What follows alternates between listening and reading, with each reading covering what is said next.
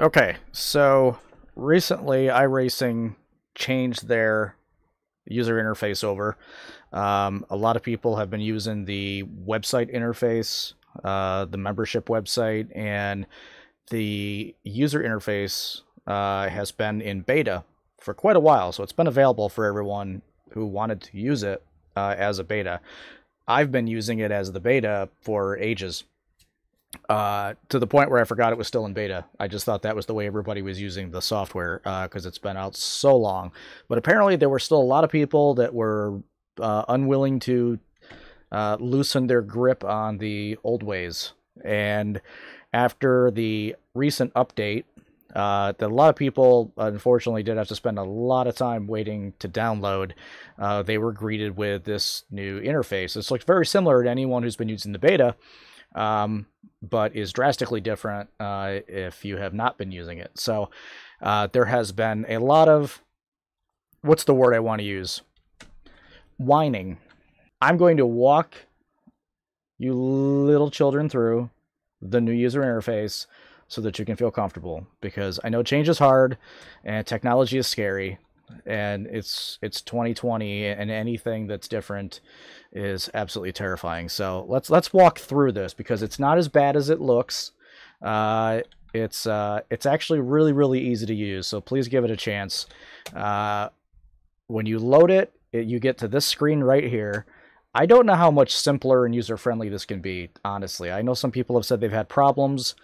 I've never had any issues with this. And I have issues with everything, so if I can use it, maybe people have other technical issues on their end.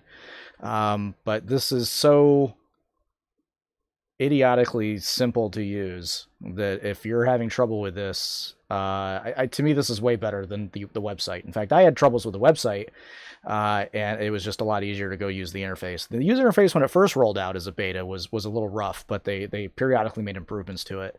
And I think they've made it even better in this latest update, because it used to be when you loaded into the screen, you got mostly news on this first page, and you interfaced with the actual gameplay elements on this menu to the left. Now they've added really all that stuff right here to the first screen. What you have right in front of you now is pretty much everything you need to run. If you want the news, on the top here you have this bar, and you also have it in the upper left-hand corner where it says Dashboard, Latest News, and the Esports Network. I can come up here, you start in the dashboard, I can click on news, and that's where it'll give you articles. Now this stuff is definitely good to check out, because it'll tell you if there's anything maybe new coming to the simulator. It'll give you news about some of the iRacing series if you follow any of those. And if you do follow some of the iRacing series, the third bar up here is the live broadcast bar, which takes you to the Twitch channel. Super simple, right? And you have it both ways. If you don't like using it on the top, you can come over here and you can use it in the menu on the left, which I think you can. I think if I click the toggle sidebar way up here in the extreme upper left, I can make that go away, and I can make this go full screen. And for most things, that's fine. You don't have to use that menu bar, and it'll pop open if you move the mouse over to the left. So this actually is really kind of nice. The buttons that you have here. Store. It's interesting that they let off with store, but the store takes you to where you would normally go to buy your cars and tracks. And you can also switch over to the cars that you own. So you can also go to your inventory. So this is the same as coming over here, and you have the store, but then you also have my content. So it's the same as switching back and forth between store and my content. And you see you can click between cars and tracks in both. They work just the same. One thing I don't like about the tracks that they changed, and this was done, I believe, in the beta as well recently, is you don't get the track map. Oh, now you do. Oh, I take it back. I just learned something new. This must have popped in with the update. So they've put this back in. Prior to this last update, because I buy new tracks frequently, they didn't have the track map. So this is nice. They've added this back in. This is more like what it used to be. So they fixed this. So great. That was really the only gripe I had, and they fixed it. So I have no gripes now. Check back later in case I develop more. So that's that. So we'll go back to the home. by coming over here and clicking that in the sidebar. Official series, big giant bar. That takes you to the iRacing sanctioned series if you're looking for these. Not hard to get to. Again, going back to the sidebar, if you go to hosted races, that gets you to some of the races that are going on at the various tracks. I can click on this, and that'll take me into the this particular practice session that is going on right now. So, so lots of stuff there. I think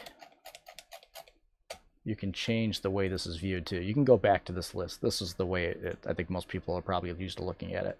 So you can look at it with the big pictures, or you can just look at it as a list. I like the list because there's so many. You want to be able to scroll through it kind of quickly. And then time trial competitions are there. So again, you can get to it here, but you can also get to that through the official series and the hosted races. So it takes you the same place. So you got two different ways to get to it. You also have, if you want to set up some single player stuff, you have your test drive button, your AI racing button. A lot of people have been interested in the AI racing recently. I got a question on that online. So now it's really easy to get to, but you could also just come over here to the Go Racing. I'm sorry, not Go Racing. AI Racing has its own section now, and you can create the season, create a roster, single race. And we have a video on this. So if you want more about the AI racing and how it works, you can go check that video. So that's there. You also have your link to your leagues. I'm not in a league, but if you want to find a league, you have your search window right here. That's super intuitive to use. Just fill in what you're looking for, and it'll give you the list of leagues that meets your criteria. So no big deal there. There's also a button here to start a league. So again, it's all right there in front of you. None of this stuff is hard to find. It's all super easy. I know I'm going through this fast, but if you need me to slow down, I don't know how to help you. This is laid out as intuitively and as simply as I can imagine it possibly could be.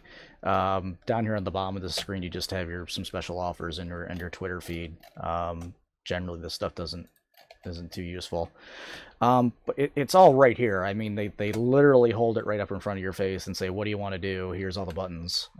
If this is confusing to you, then it's going to get worse once you get past the screen, because the actual simulator interface is far more complicated than this. So if you're able to use the simulator, you should be able to handle the lobby to get into it. So some other things that are over here on the sidebar that go beyond the buttons on the main dashboard view.